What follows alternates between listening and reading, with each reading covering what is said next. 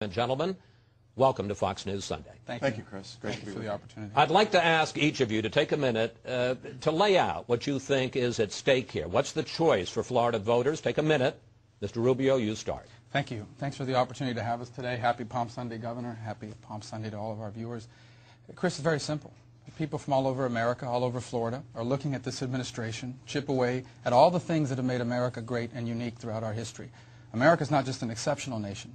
It is actually one without its greatness, the world would be a very different, I would dare say, a worse place. And all of that's being chipped away now by this administration. And people are looking for leaders that will go to Washington, D.C. and stand up to this agenda and offer a clear alternative. And I've chosen to run for the United States Senate in Florida, because in Florida there's no other candidate that we can count on to actually do that. That's the basis of my campaign. It's the only reason why I'm running. And I think it's a compelling one. It's the reason why I think we found success.